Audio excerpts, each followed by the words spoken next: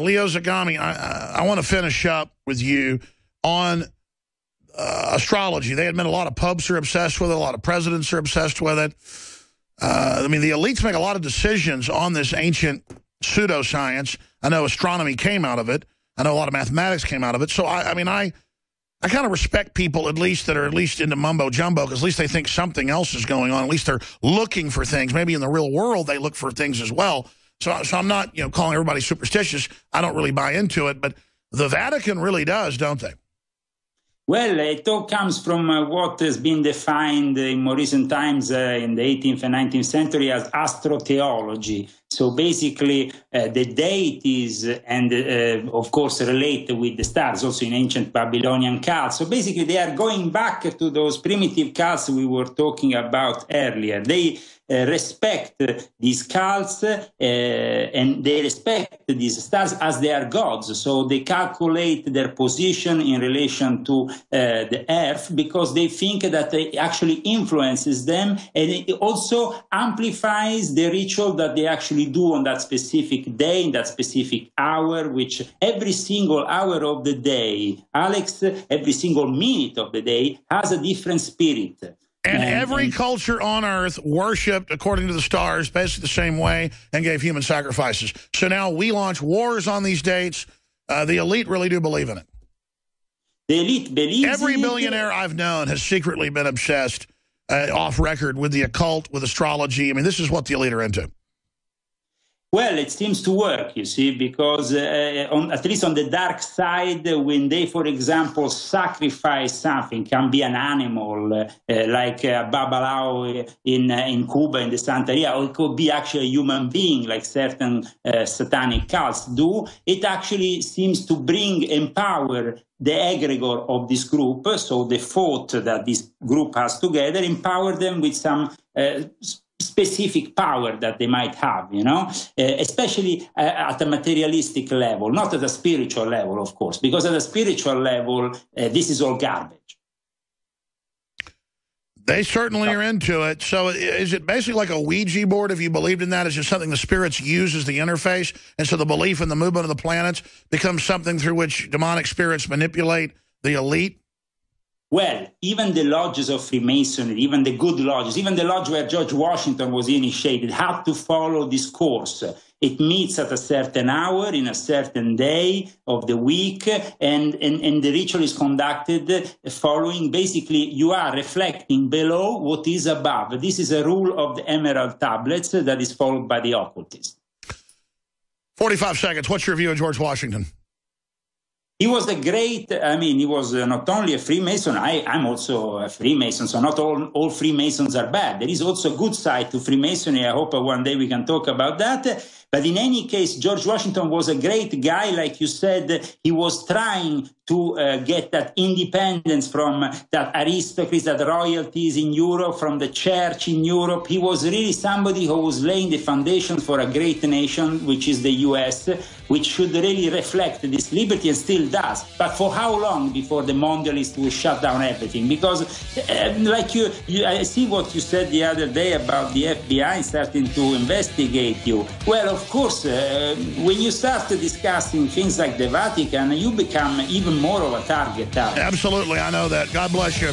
Leanne's coming up. Welcome back to the Alex Jones Show. You are now listening to the 4th hour Overdrive. I am Leanne McAdoo sitting in, and Kit Daniels, one of our lead writers here at InfoWars, is joining me as well. We're going to be kind of wrapping up some of the key intel that we just got, listening to Leo Zagami, talking about the Pope invoking globalization. Kit Daniels, I wanted to get you in here because you've done quite a few reports, pretty stellar reporting there, giving a little bit of history on the Jesuits and sort of what this means. I never really understood it, or why so many people were so concerned with the fact that the Pope is a Jesuit. And, I was kind of researching sort of the dark corridors of the internet. So for those of us who just don't understand, educate me a little bit. Why should people be concerned about this? What's the big deal? Well, ever since the 1930s, the communists have been slowly kind of infiltrating the Catholic Church and its power structure, the power structure, to kind of hijack it and take it over from within. And, decades later, we saw the Jesuit movement come out of Latin America predominantly, I think, in the 1970s. And I found this really interesting. I found this on the internet. And this lady by the name of Bella Dodd, who she used to be an ex-Communist Party of America back in its heyday in 40s and 50s. And she later turned Catholic in her last stages of her life. But she admitted that as a communist agent, she encouraged over 1,000 leftist radicals to start joining Catholic seminaries and to slowly take over the Catholic Church from within. And she explained that of all the world's religions, the Catholic Church was the only one feared by communists because it was its only effective opponent, especially since the Catholic Church had very strong ties to Latin America and South America, where you saw these communist regimes uprising. Mm-hmm.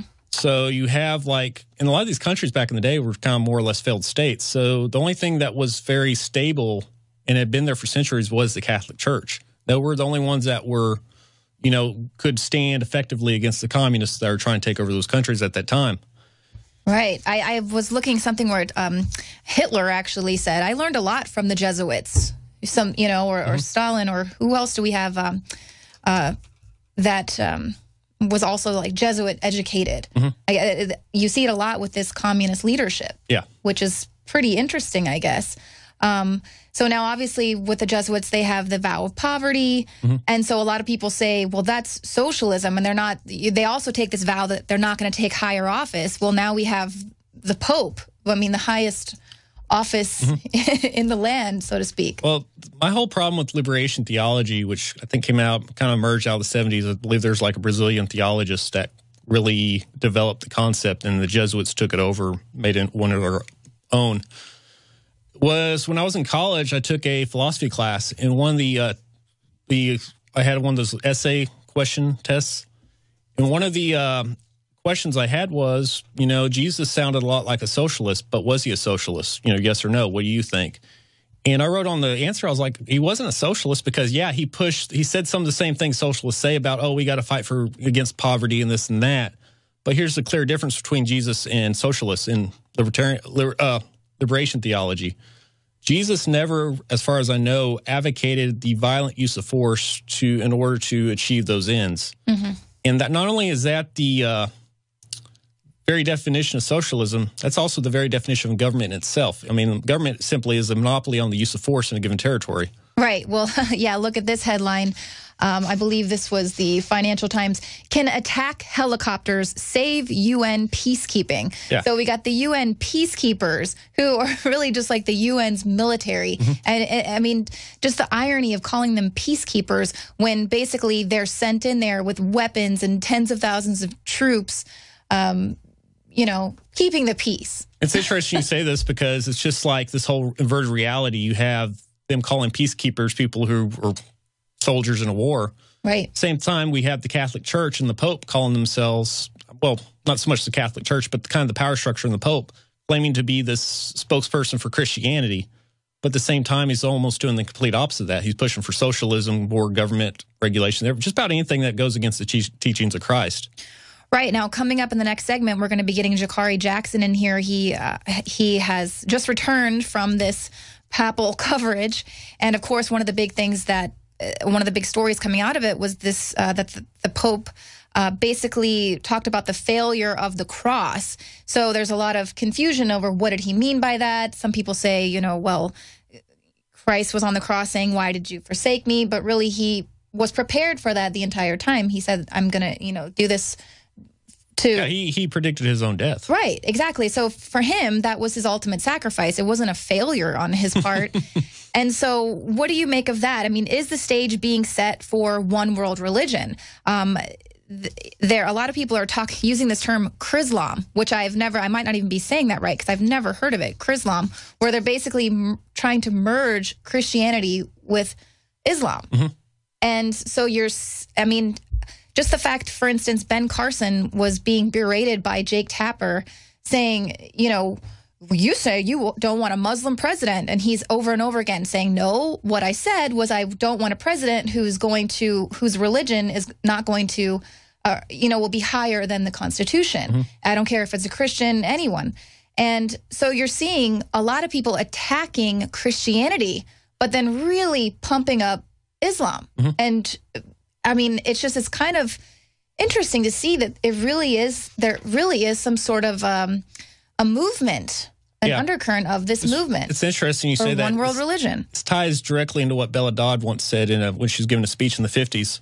She said, quote, "The whole idea was to destroy not the institution of the church, but rather the faith of the people, and even use the institution of the church, if possible, to destroy the faith through a promotion of a persuado religion, something that resembled Catholicism, but was not the real thing. Once the faith was destroyed," she explained, "that there would be a guilt complex introduced into the church to label the church of the past as being oppressive, authoritarian, full of prejudices, arrogant, and claiming to be the sole possessor of truth, and responsible for the divisions of religious bodies throughout the centuries. This would be necessary in order to shame the church leaders into an openness to the world, into a more flexible attitude towards all religion and philosophies. The communists would then exploit this openness in order to undermine the church." And I wanted to bring up this quote because this really ties into the so-called liberal drift of a lot of denominations today, not even just the Catholic Church. Like the Episcopalians, like back in 2003, they had I think they elected a bishop that started pushing for gay marriage and that kind of alienated more of the conservative churchgoers in that denomination.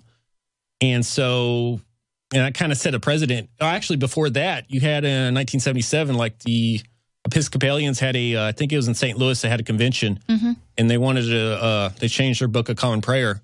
And so you already had some more, like the most conservative churches in that denomination started splitting away, and that's what they call the continuing Anglican movement now.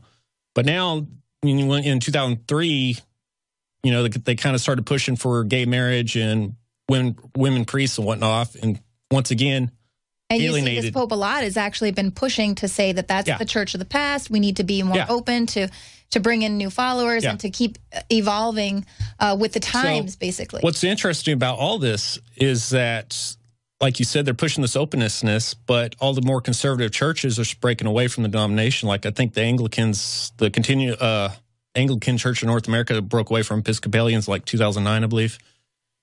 But so you have kind of the Episcopalians, which are now more of a very liberal denomination. Methodists are a lot of the Methodists are sort of going the same way. But these churches are all declining in membership. They're getting so open and liberal and whatnot that people stop going to church altogether. Right. And now, so I know one of the topics of Leo Zagami's book is this 900-year prophecy that this might be the last pope.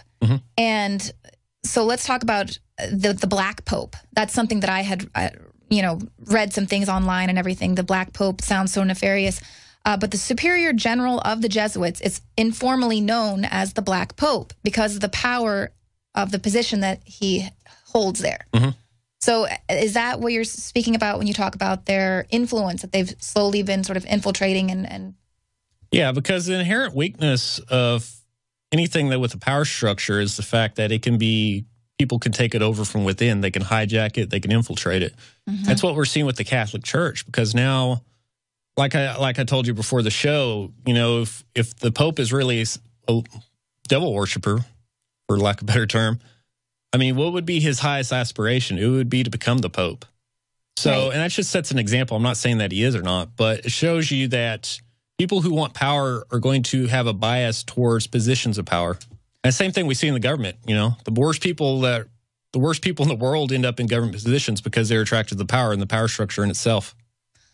Well, I mean, that's pretty interesting. I mean, coming up in the next segment, I want to take a couple of more phone calls from people that were just trying to get in to speak with Leo Zagami, since we're still sort of talking on that same subject. But it's kind of interesting that a lot of people think there's something going on with the Pope. One of the #1 search terms on Google is the Pope the Antichrist, and all of this stuff it's kind of interesting that there is sort of that idea that there's maybe evil in our midst. Well, at the very least, he's practically helping to destroy the faith. I mean, nowadays you see Muslims that are coming in the country, they're buying up all the churches. Like in the 60s and 70s, we had a heyday of Christianity here in America. The churches that you see today, a lot of them were built at that time. But now the congregations are suffering so badly because of lack of membership. They can't pay their bills, so they're having to sell the churches to Muslims. And now, American Baptist Church down Main Street, USA is now a mosque. Right. Yeah.